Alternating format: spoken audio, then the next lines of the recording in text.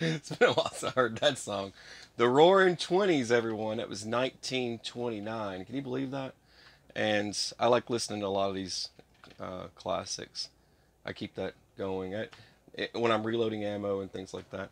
Well, welcome back to SOS. I'm Staff Sergeant BA, and normally I make a video like this for Patreon, and I'm not doing that today because the Spirit prompted me today to make a video for everyone, and I wanted all of you to be able to hear what I have to say. And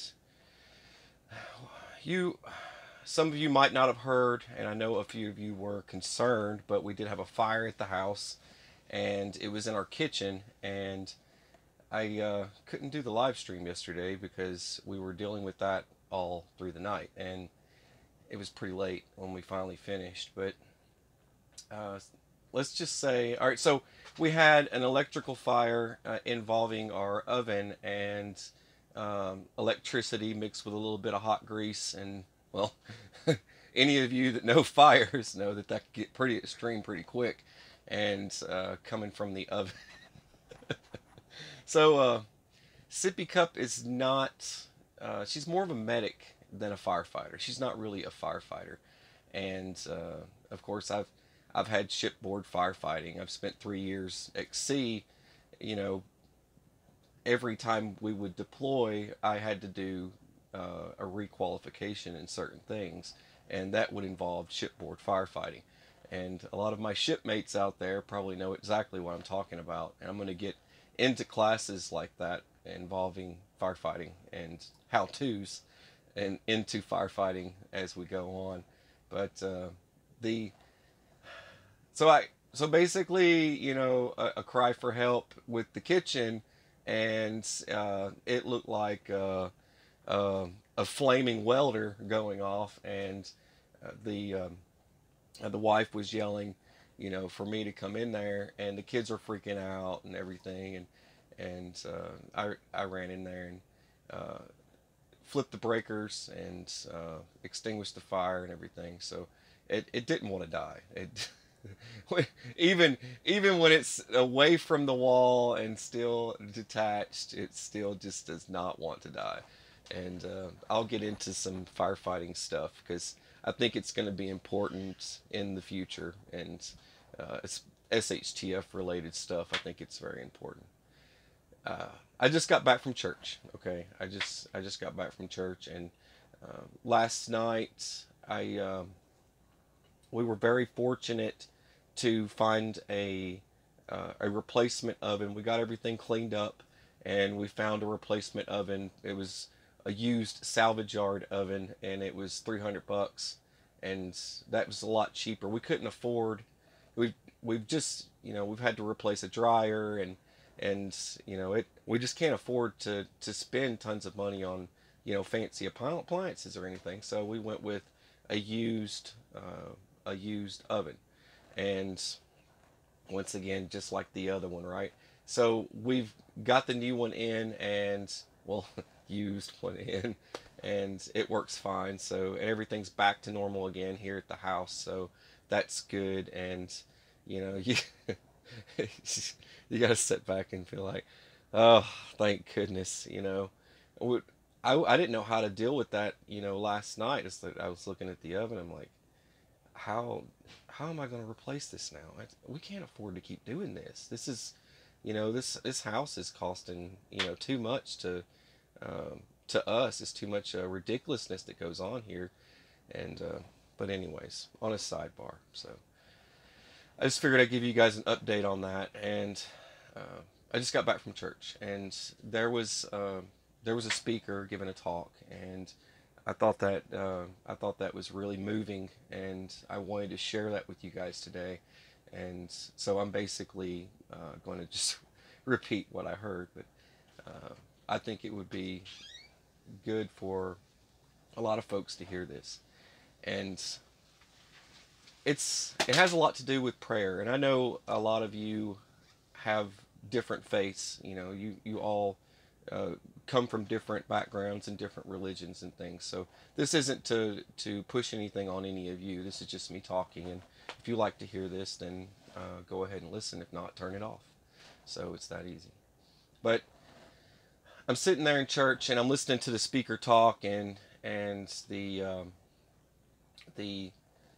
conversation was about prayer and feeling the Spirit, and the overwhelming feeling of the Spirit in certain moments of life. And this lady went on to tell a story of another gal that was going into a grocery store, and she could see a homeless man outside, and you could just see the top of his head. He's wrapped up in blankets. It's cold, and we're in a really cold area here now with the temperature dropping. But it was really cold, and she felt like doing something. She felt the Spirit and felt like doing something for this man that was outside.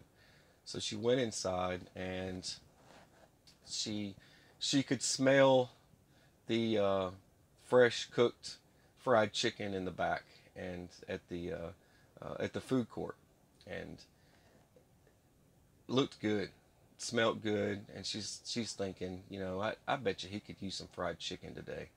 And she prayed, kind of prayed about it, and Spirit said, no, don't get the fried chicken. She didn't get the feeling to get the fried chicken, but she wanted to get the fried chicken. But the feeling wasn't to get the fried chicken, so she kept shopping. I'm gonna get some things that he needs. I bet you he could use some lip balm, and a few other things. And she went through there, got some foot powder and stuff like that, some items for him.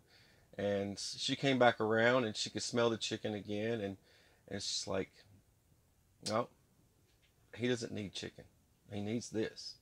So she went on and got the items and walked outside to the man and says, I've got some items, mister, I'd like for you to have. And he's, thank you, and I really needed this. And then another lady walks up and yells, Mister, it's your lucky day. I've got you some fresh fried chicken. So you kind of see how that works. It's really funny. There's another story from the speaker that was I it kind of touched me, and it it reminds me of a couple of friends I've lost along the way. But I don't I don't sit and try and dwell on these things and retell stories. This goes back to the video I made. This is my Bible. This goes back to the I don't think I've told you this story before video, and things like that. I'll put links to those below if you guys want to watch them. They're demonetized because this one's going to get demonetized too. I don't really care. I just want people to hear this. All right. But the other one that she said was she was a lady from the church, was sitting there, and she had this feeling come over, and she said, I remember so and so, and I haven't seen her in a while. So she's become inactive. She's not an active member of the church, and she got to thinking about it, and I need to pay her a visit. This overwhelming feeling came over her. She said, I need to go check on this person, that something's not right. And she went to her house, and the Spirit prompted her to pound on the door. And when she didn't get an answer, the Spirit prompted her to stay there and pound on that door. And then eventually the door opened, and it was a lady inside, and said, I'm glad you're here, because a few minutes later, I wouldn't be here. She had a loaded gun in the house, and she was going to take her own life. There's sorry, sorry. It reminds me of um, of stories of my own that have affected and changed my life, and you know we have to stop every now and then. So for some of you out there, I'm a Christian. I call myself that, and you know what? For some of you folks out there, um, it's it's important that we focus and stay positive, and try to help others as much as we can. And if you get that feeling, if that feeling, for unusual reasons comes over a lot of us, and some people will pay it no mind, or uh, believe it or not, inactive or active people out there that are actively involved in church or not, it does not matter. That spirit can come, and you'll get a feeling to contact an old buddy, an old battle buddy or something, a friend you served with. Or I know a lot of veterans are watching this, and it's important that I get that message out to them, because there are people uh, that do need help. They don't they they can't. This is a cry for help, like a cry for a medic, right? So there are people out there that really need to look out for one another, right?